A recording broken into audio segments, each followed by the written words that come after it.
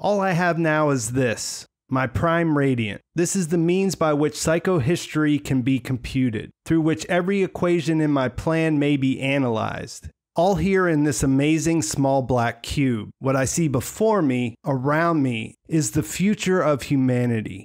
30,000 years of potential chaos compressed into a single millennium.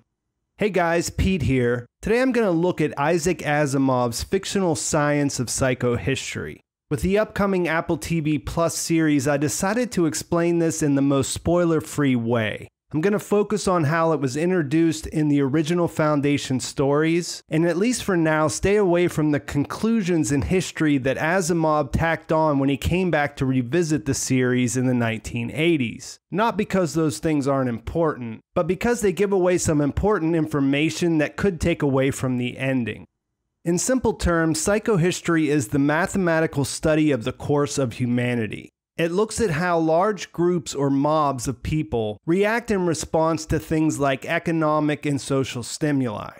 In modern terms, we would think of it as a data science that can be used to generate probabilistic predictions of future events. This doesn't work on the level of individuals. Asimov modeled the concept on the kinetic theory of gases. In his own words, he described it like this. The molecules making up gases moved in an absolutely random fashion in any direction in 3 dimensions and in a wide range of speeds. Nevertheless, one could fairly describe what those motions would be on the average and work out the gas laws from those average motions with an enormous degree of precision. In other words, although one couldn't possibly predict what a single molecule would do, one could accurately predict what octillions of them would do. So I applied that notion to human beings. Each individual human being might have free will, but a huge mob of them should behave with some sort of predictability, and the analysis of mob behavior was my psychohistory.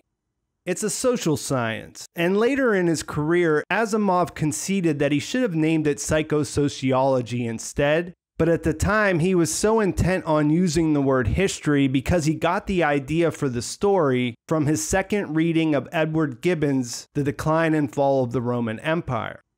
The mathematician Hari Seldon spent his life developing psychohistory, and in the process learned that it predicted the fall of the Galactic Empire. Hari developed what would become known as Seldon's Plan to shorten the human suffering in the gap between the fall of the first and the rise of the new empire. This is what he's referring to in the reading I opened the video with. Psychohistory predicts that after the empire falls, that will be followed by 30,000 years of chaos and barbarism. If applied, the Seldon Plan can shorten that to 1,000 years by accelerating the pace of developing the Second Empire, which is guided by the foundations.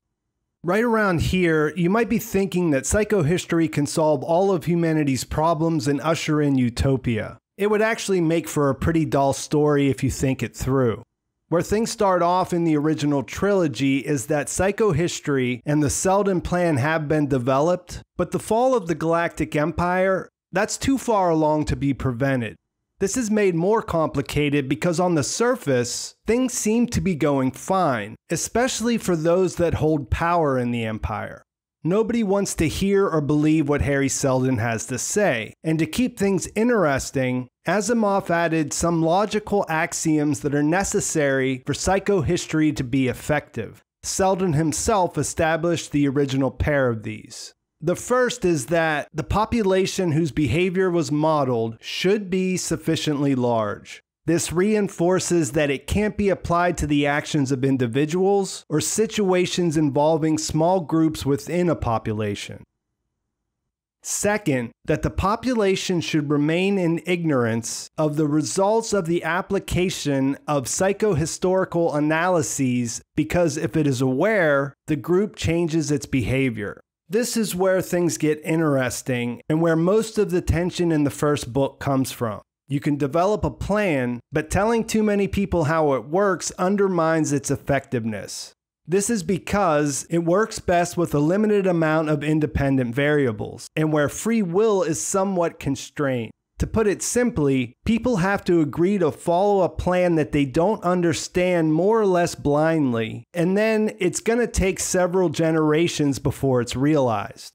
It's not a spoiler to say that Foundation covers a lot of ground time-wise. It moves through more than 3 centuries over the first 3 books. While it doesn't make it to the 1,000-year mark to see the conclusion of Seldon's plan, the final book in the series chronologically, Foundation and Earth, takes place nearly 500 years after Hari Seldon dies. In that time, new axioms are added to keep up with the twists that Asimov introduces to keep things interesting. After all, if everyone just followed psychohistory and everything went smoothly, it wouldn't be very exciting, and it also wouldn't much resemble the humanity that we know. If the TV show lasts long enough to produce the 7 seasons they're hoping for, we'll get to see how the existence of psychohistory affects things and how Seldon's plan unfolds for the Foundations. There are 2 of them, and Hari set it up that way from the beginning, and although I guess that's a different video altogether, it is worth mentioning that the 2 Foundations are set up to operate independently, with the second doing so in secret. So while Hari isn't telling very many people what he knows is in store for humanity, psychohistory does provide a plan that gives them the best opportunity to make it to the point where the Second Empire is established.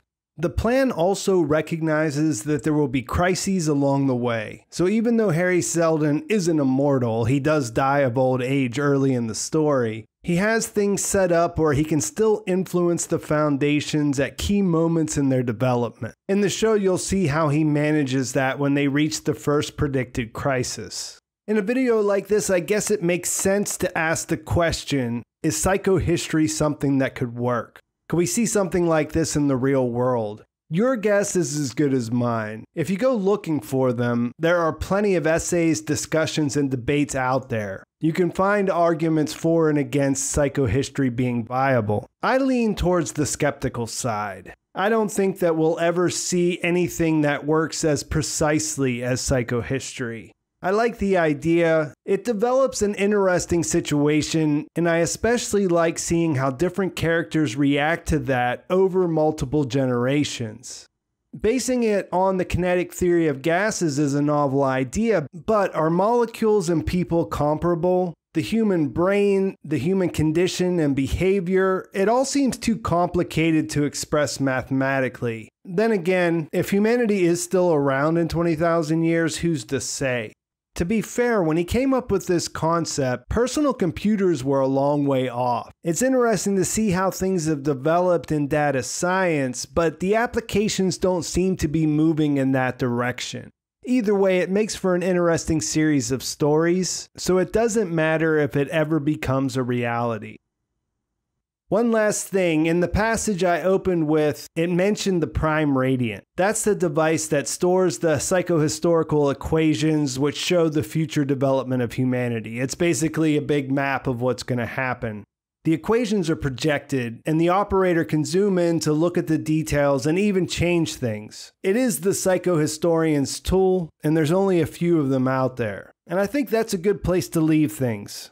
It looks like the show's going to be airing on Apple TV in September. There's no official release date yet, though. That might mean we'll get a full trailer soon, maybe next month, and I can't wait to see that. You still got time to dip into the book, so I'll put links to those in the description. I think at this stage you'd have to start with the book Foundation and then finish the original trilogy. From there you could decide if you wanted to go into the robot series or how you wanted to approach the books that came out in the 80s. The one strong recommendation I would make is to not read the Foundation prequels until last. The second prequel, Forward the Foundation, is the last book Asimov wrote before he died, and that adds some weight to ending the series with it. It also brings things full circle in a satisfying way, and there really isn't any reason I can think of to read it in chronological order, unless you just want to diminish the mystery of Hari Seldon and get spoiled on how the series ends at the very beginning. I reread all 15 books this year, including the Empire series, which isn't completely essential, and that's a big investment of time, so it'll all depend on how much you want to get into it. Let me know what you think in the comments. If you have questions about psychohistory or about the series, let me know.